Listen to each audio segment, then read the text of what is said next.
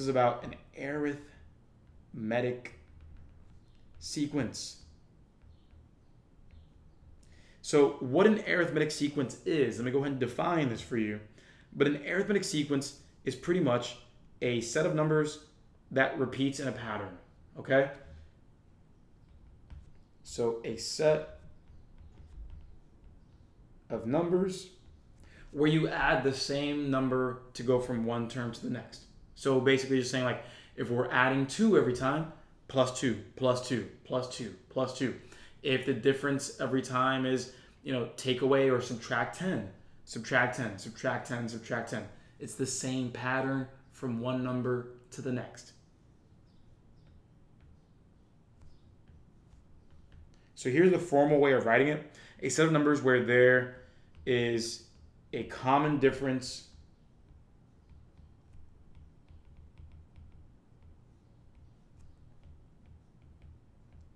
between the numbers, or terms is the right way to say it. But that's how we're going to just say it here for now. But I'm going to show you in practice what this really looks like.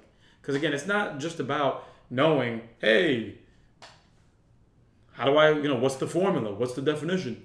Well, do you know how the formula works? Do you know what you're actually looking at? That's what we really need to be keen to if we want to succeed. So, my party people, let me give you an example before we actually start this, because I understand that this may be new for a lot of us, but here's an example. Let's pause really quick, because my question is, regardless of whether you think this question is easy or hard, are you prepared to answer more like this? Do you understand everything that you need to know leading up to this, like fractions, decimals?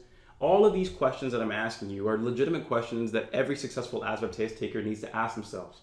And so tracking your progress, guaranteeing that you know you're ready, that's the #1 way to prepare. And that's why we designed our progress dashboards for the math basics, arithmetic reasoning, and math knowledge. No more do you have to guess and hope for the best in terms of, hey, I practiced for 2 days straight, I hope I'm ready. That happens way too often, and then people move on only to find out that they weren't ready and then time was wasted. So don't waste time. When you have a plan and a progress book like this that's lined up for you from beginning to end, you are absolutely 100% guaranteed to grow. So if you're happy about that or excited, go ahead, click the link in the description of this video or text me at 567-698-8867. Text me asking me about how the program works.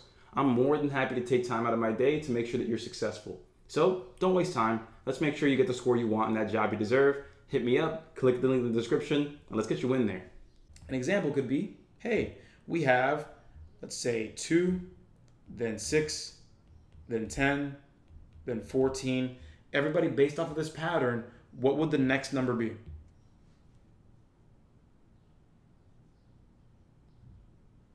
Yep, that'll be 18. Because I hope you noticed that the common difference was plus 4. Add 4. Add 4. So are we seeing that? The common difference, that's what that means. It's the same difference, and that's the only time where that is grammatically appropriate to say. It is the same difference from one term to the next. Does that make sense, my party people? Don't feel slow, man. Don't say that you're slow. You're not slow. We're getting a refresher here. That's all it is. We're getting a refresher. And for those of us that never have seen this, well, hey, welcome. So let's take a look at the problem at hand. My party people, if we're talking about a sequence, again, take a look at it right here. A sequence is what we're talking about, a sequence of numbers. What does the question say? Which term are we looking for? We're looking for the first term. We're looking for the first term. That's what the question is telling us to find right here. What is the first term? So if I'm listing this out, bam, I'm looking for term number 1. Looking for term number 1. What information do they give us, everyone? What do they tell us?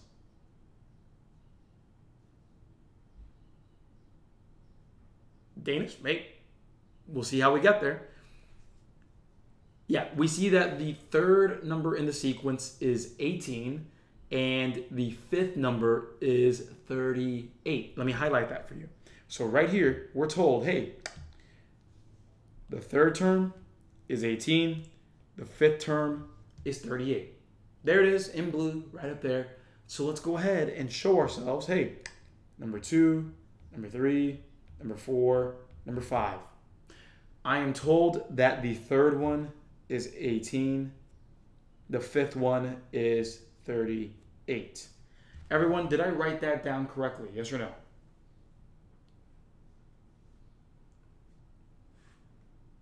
Okay.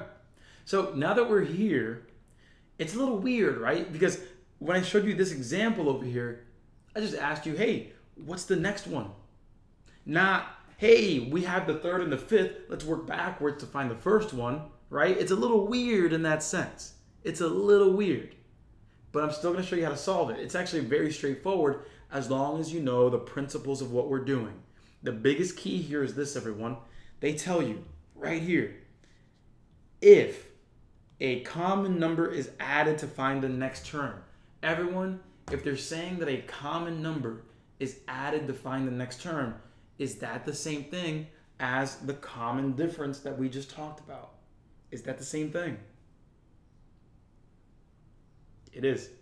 It is. That's how you know that this is an arithmetic sequence. So just brief, okay, before I move on to the next question, I'm going to give you another bit of note to basically say, hey, we have an arithmetic sequence and we have a geometric one. I'll explain the clear difference between them right after we do this, but let's focus on this right now.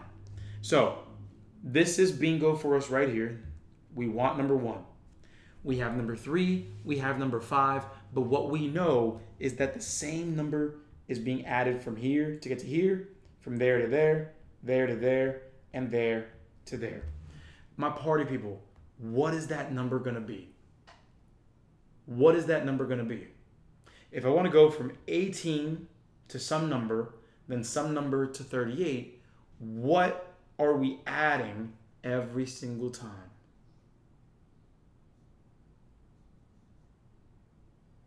Yes, and for the person who just asked, hey, I'm confused. Since it says common difference, it means to find the first term? No.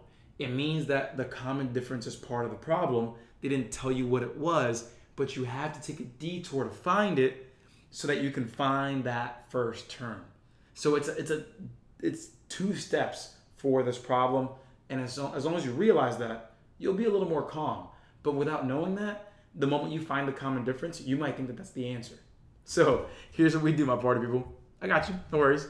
So we see here that to go from 18 to 38, that's plus 20. But we jumped 2 numbers, not 1. And since it's the same thing every time, if we jumped 20 over 2 numbers, everybody, what's 20 cut in half? Divided by 2. What's 20 divided by 2? 10. Because if you're jumping 2 numbers and that's 20, well, if it's going to be the same number every time, if you're only going 1 number, it's half of that. It has to be half. That's plus 10. So that's going to be plus 10 here, plus 10 here. And that middle number has to be 28. Because, think about it now. Now it makes sense.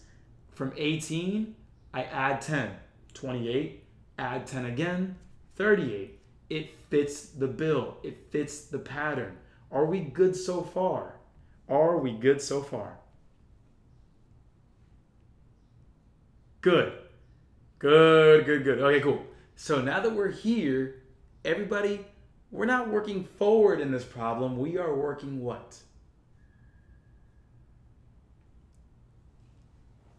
Yeah, we're working backwards. So if we want to go back to the first term, you know, to move forward, if we started here, we're adding 10, adding 10, adding 10 every single time.